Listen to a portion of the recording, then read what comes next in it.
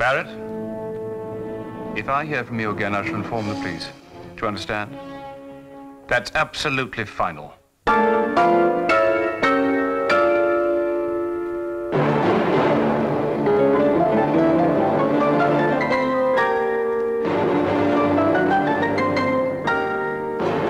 What thread of strange emotion puts this brilliantly successful barrister on the wrong side of the law? Well, if you dig this over, it could end in one hell of a scandal. And it wouldn't only be you who came down. Fear is the oxygen of blackmail.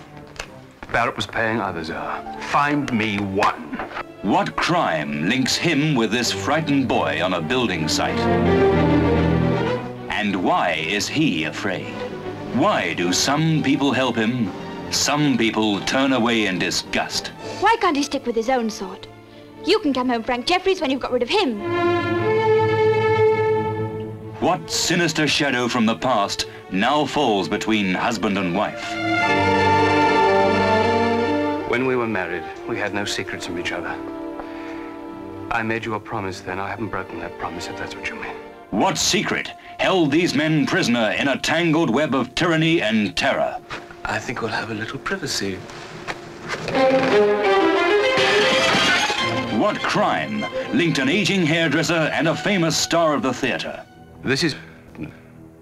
and I may be mistaken, but do you ever receive an envelope like that containing a demand for money? They are all victims. Victims of what? Look how he's behaving now. What's happened to his integrity? Mel's to become a QC, Laura. Eventually a judge even. Is he going to sit on the bench knowing that he himself has covered up a serious crime? They're going to call me filthy names. My friends are going to lower their eyes, and my enemies say they always guessed. I don't want you a part of that Roman holiday. I love you too deeply for that.